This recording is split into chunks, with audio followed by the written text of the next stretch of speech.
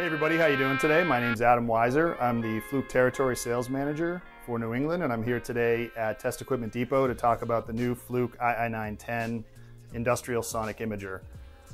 This is a new and improved version of our extremely popular ii900 platform that we launched a couple years ago with some enhanced features.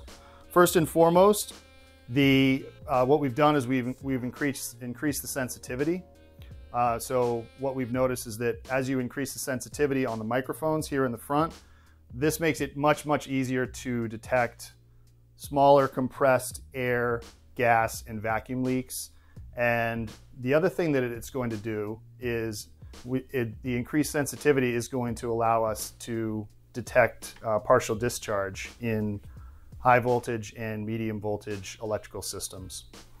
The other thing that we've done is we've increased the frequency range. The ii900 goes up to about a maximum of 52 kilohertz, whereas the new ii910 has a max range of 100 kilohertz. This does a couple of different things. This allows you to increase the detection distance. So from about 70 meters with the ii900 to about 120 meters or up to 400 feet with the ii910. Depending on conditions. Other than that, the platform is essentially the same. We have the same 7-inch touchscreen where you can access all the menus, change modes. A couple of the different things about the different capture modes that we have available now are two things. There's a leak Q mode and there is a PDQ mode.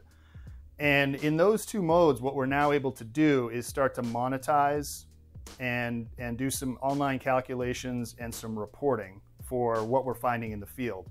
So when we enter leak Q mode, this is actually going to allow us to, using the camera to capture an air leak or a vacuum leak, what we can do is we can now get a distance to the target, we can get a severity scale, and from that data, we can actually download that into our leak Q calculator. And what that does, if we put in a couple of variables like what's the pressure on the line, what's the kWh charge, we can start to understand a little bit better how much energy are we losing at that leak per year. And so you can really start to justify having a tool like this in your maintenance program. The other mode I wanted to talk about is the PDQ mode.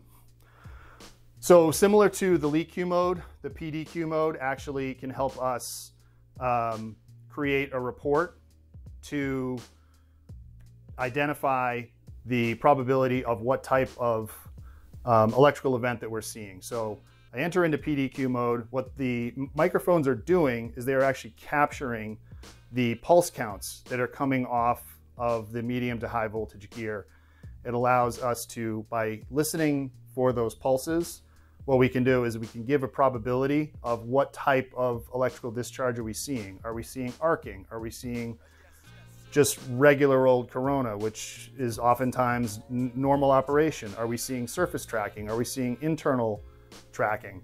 These are all things that are extremely important to both utilities and manufacturers who may have their own power systems.